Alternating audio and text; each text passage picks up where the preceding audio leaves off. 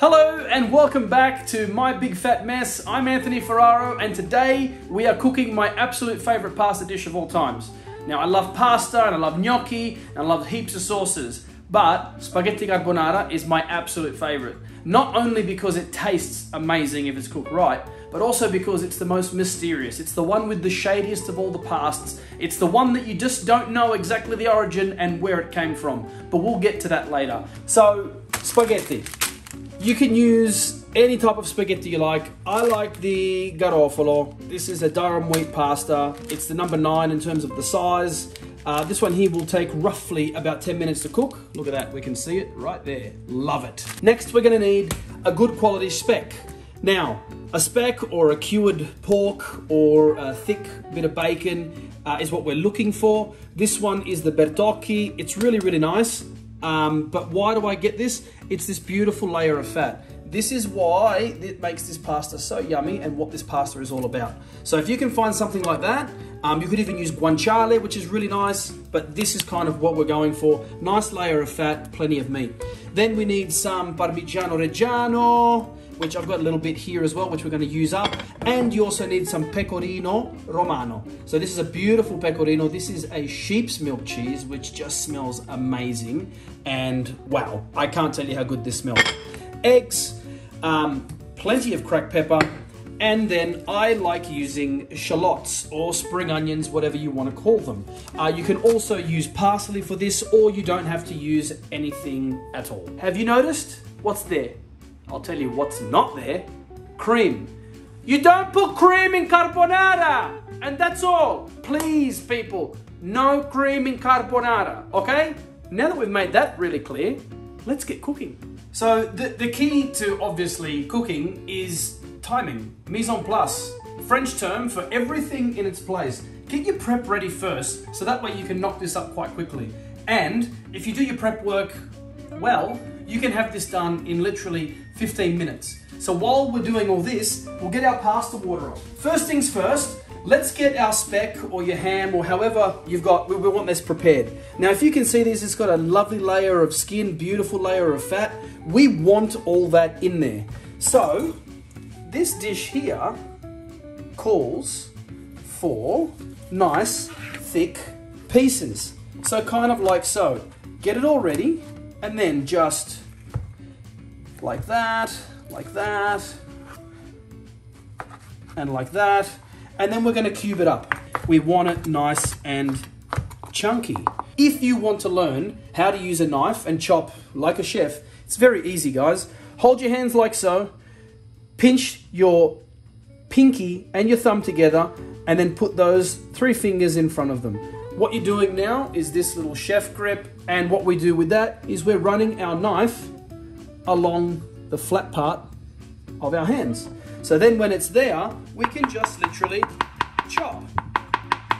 And you know, cut your hands. Simple. Okay, I'm gonna finish cubing this up. All right, let's get our shallots ready. But like I said before, you can use parsley. I'm not a fan of parsley, and in this particular dish, I believe that the shallots work well.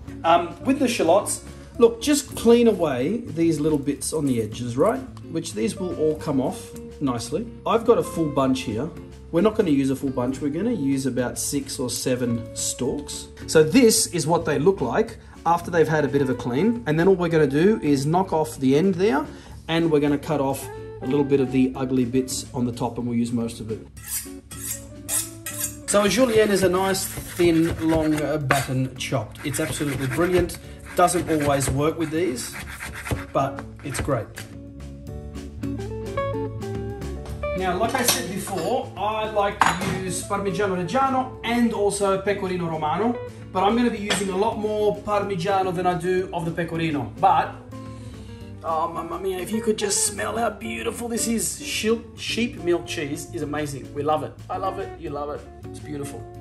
So I'm probably going to do a ratio of 2 to 1. So 2 parts of Parmigiano to 1 part of the Pecorino. Now, the eggs, room temperature, because what's gonna happen is we're gonna mix all this together, we're gonna beat it all up, and then we're gonna let the beautiful residual heat of the pasta actually do all the cooking of the egg for us. So if this was cold out of the fridge, you'd have to kind of keep it on the stove and it ruins the texture. Room temperature eggs always work well. And when you're cracking eggs, please Do not bash them onto the corner of things, just nice and flat. What's happening is when you're doing it that way, you are pushing eggshells into your actual eggs and they go inside there. When you break it flat, it does not. I've always used a fork, not a whisk. It just seems to work a little bit better for me.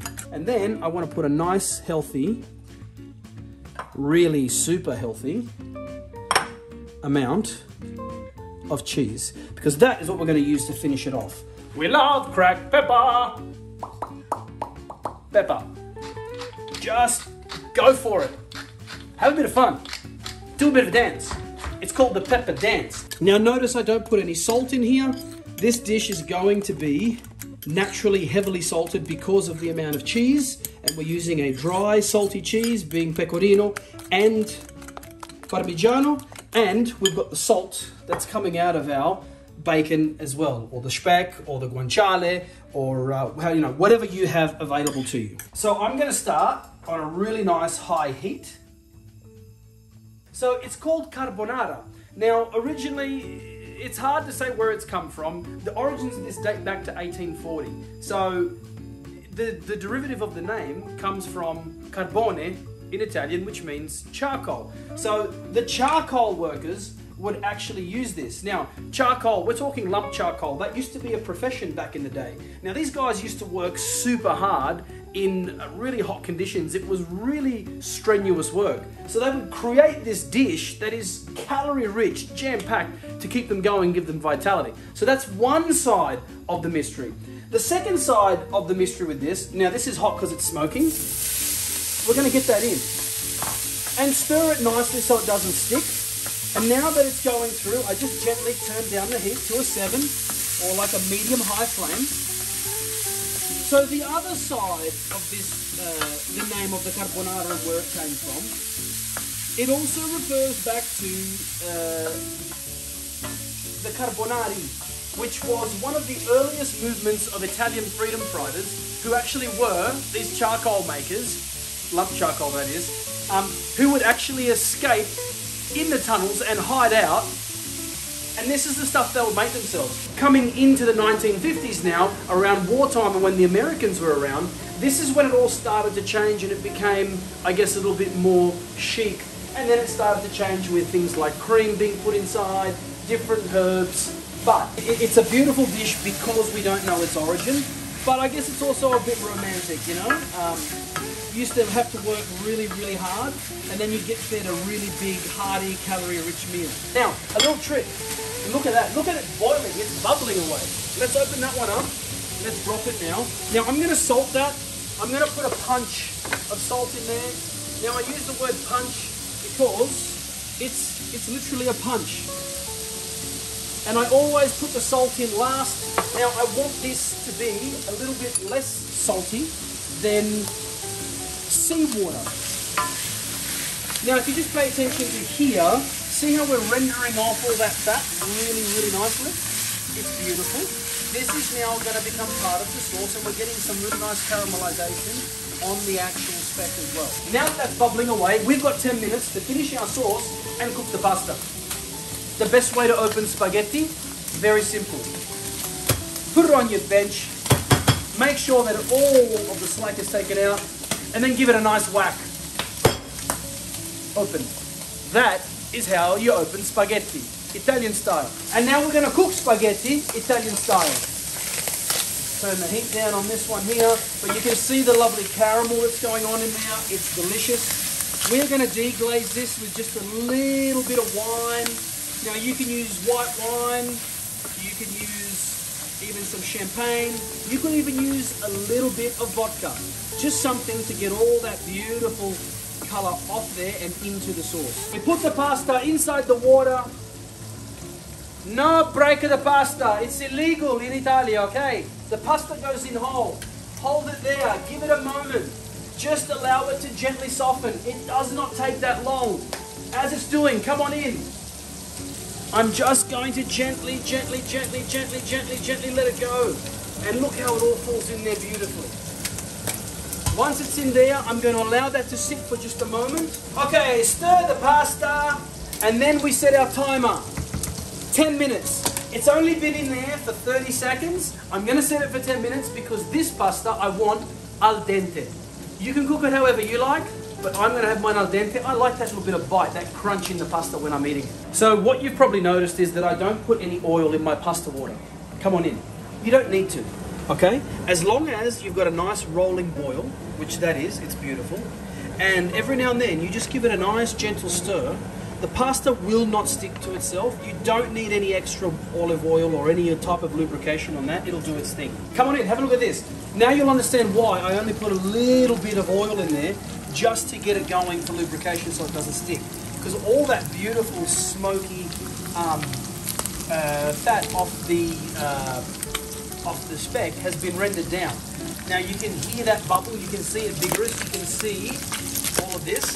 We are now going to start deglazing. Now I said you can deglaze with some white wine, with some Prosecco, probably a little bit of vermouth if you've got it, or even, in this case, cheeky little bit of vodka. It's nice, it's got high alcohol content, and it's just going to help us render out all that fat and also get all those chunky bits off, and they're going to be very, very nice.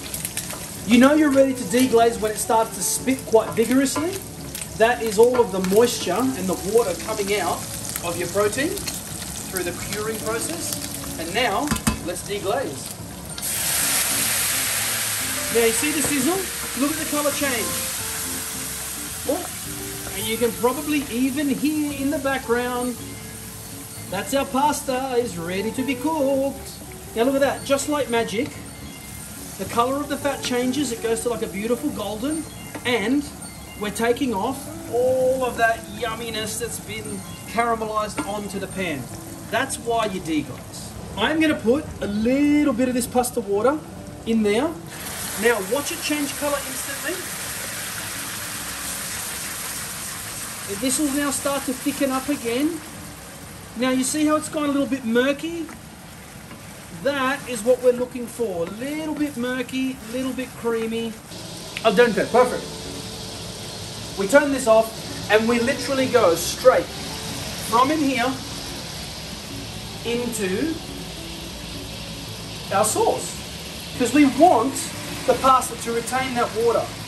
Now, I've got a pasta scoop or a pasta fork. Well, actually I don't really know what they're called.